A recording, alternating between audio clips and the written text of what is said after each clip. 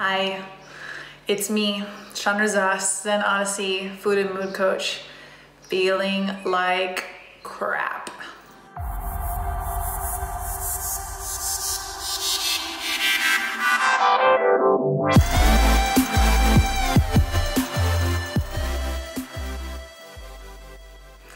So I'm just gonna be super raw and honest with you guys this week, and that's all about what my blog posts were about.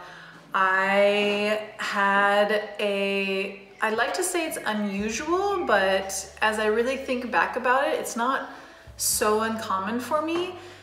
I had a little bit of gluten at a party on accident, and I have been suffering for the last 36 hours since I accidentally consumed some gluten. And I went to start work yesterday morning and I realized that I was incapable, like debilitated, of working. And it kind of took my breath away, and it for sure took my day away. I was unable to be productive. I was unable to create or work, or luckily I didn't have any appointments. Everything that I had on my schedule was move-aroundable, but it was a big bummer for me. It was a really big bummer for me, and I ended up spending the day really, oh, the flies are back, these flies. We're living in Spain, up in northern Spain, in a little town called Azcarate, and there's like 10 times more sheep than there are people here, and it is like a really crazy fly season. What can I do? Shoo fly. Anyway, I was humbled to my knees about how gluten can really get me. I have a gluten problem. I've had a gluten problem my whole life, and it's on the mild side of severe. How's that go? Anyway, it just really made me think about all of my digestive clients, because I've come so far in my digestive stuff that I really feel incredibly healthy most of the time, like the large percentage of the time. And I think that even with my digestive handicaps, I still feel that I'm actually healthier than the average person. So I have come to like a really amazing place with my health through all of my work, through really dialing in my lifestyle, really creating like an epic food relationship. I've really come like an incredible way, and I really feel even really proud of my health. And so to have this experience and to basically like scratch a day yesterday and just kind of like accept that I was not able to use my brain very well, to have just total mental fatigue and brain fog, and yeah, it was a bummer. It was a really, really big bummer.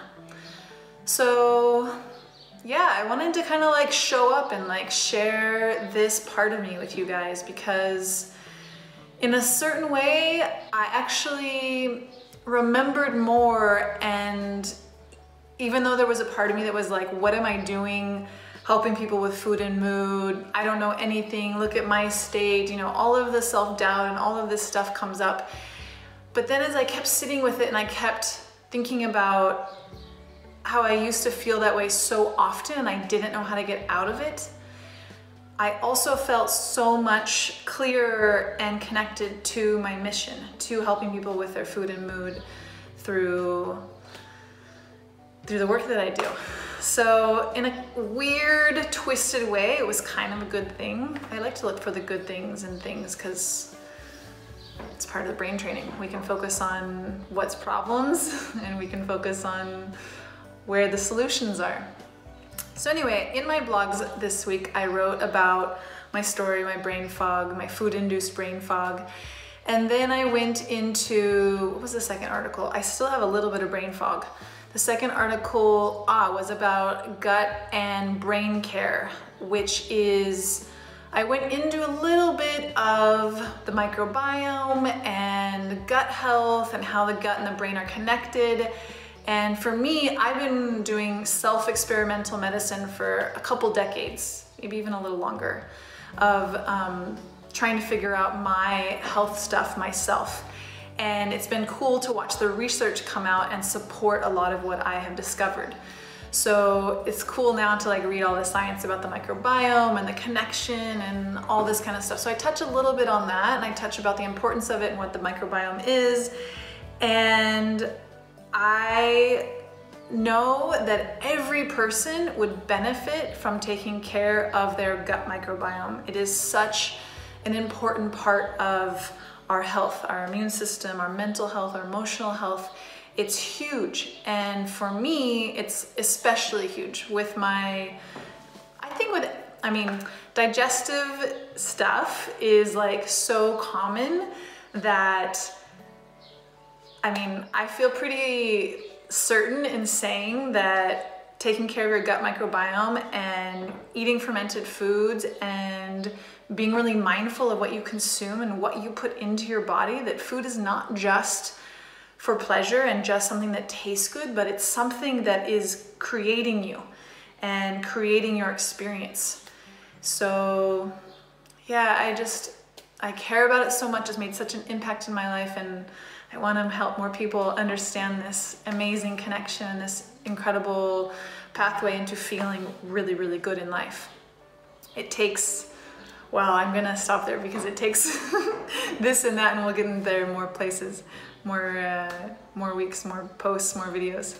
But the last part that I wanted to share with you was the third article that I wrote, which is about coffee enemas. And coffee enemas are like one of my favorite things. They're really incredible medicine. It's a little bit shy talking about things going in our butt. It's kind of weird. Coffee enema, what? But I have had a lot of success in getting out of foggy situations. And I have also, when I worked at a raw food detox center, I worked with a lot of people and saw a lot of impact with coffee enemas. It is incredible at reducing brain fog.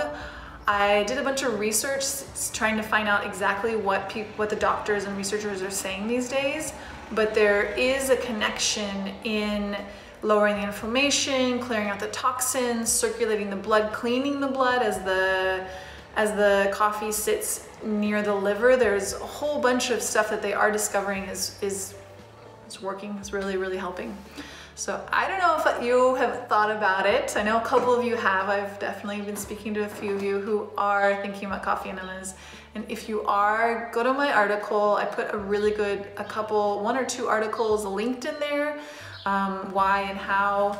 And I highly encourage you to try it. It's really, really good medicine, especially for digestive troubles. It's just an amazing way to help clear things out mentally, physically. So yeah, this is the,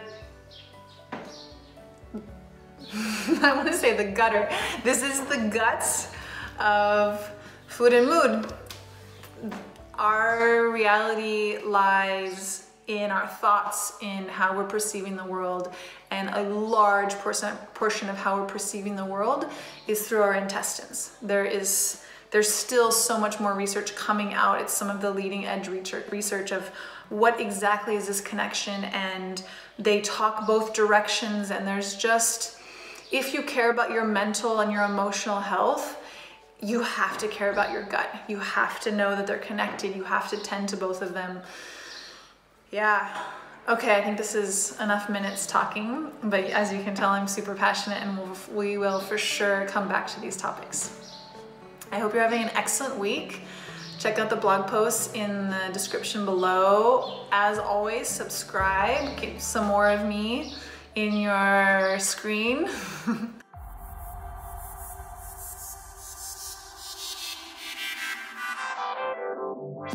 And have an amazing week.